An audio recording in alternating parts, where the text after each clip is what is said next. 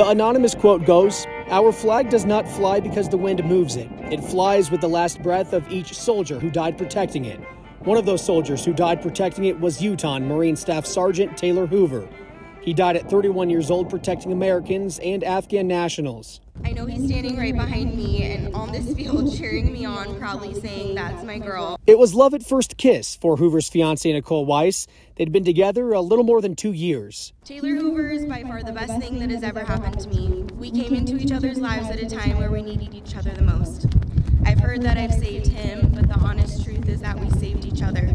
The celebration of life was meant to share goofy stories, ones that truly represent who Taylor was. There is, in fact, a science to giving hugs. Taylor gives the best hugs.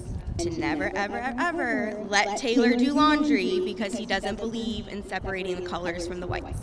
Hoover played football at Hillcrest High School and always wanted to be a Marine. After, at 11 years old, he witnessed the 9/11 attacks. He wanted to exemplify honor, courage, and commitment, the Marine Corps values.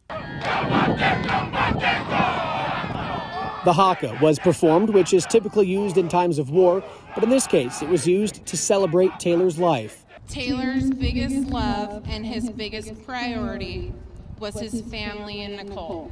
His best friend of 20 years, Kaylee Snedeker, says he had the biggest heart, a contagious laugh, and loved his family more than anything else. I'm going to make sure that his memory lives on forever, and I hope you guys do too.